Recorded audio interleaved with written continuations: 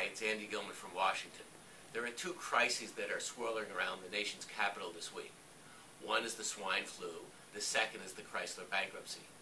What they share in common is the 22nd letter of the alphabet, which is the letter V. In fact, in a crisis, there are three V's that are operating. First is the victim, second is the villain, and third is the vindicator. With swine flu, the victim or victims, unfortunately, are those who have contracted the disease.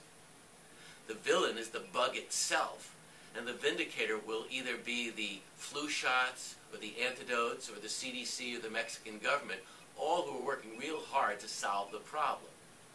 With the Chrysler bankruptcy, the victims are those who might own Chrysler products, might be the taxpayer that's helping to bail out the company. The villains are the hedge funds right now because the Obama administration has put them and the Chrysler management in that box. And the vindicators right now are the U.S. taxpayers, the government, fiat.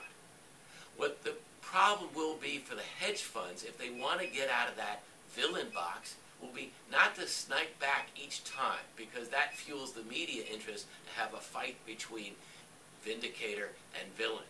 Over time, the hedge funds, or those who actually own a lot of the Chrysler debt and equity, will be to prove that their investments are real and they're working together to solve the problem. These crises come and go in Washington, but you have to understand the three V's.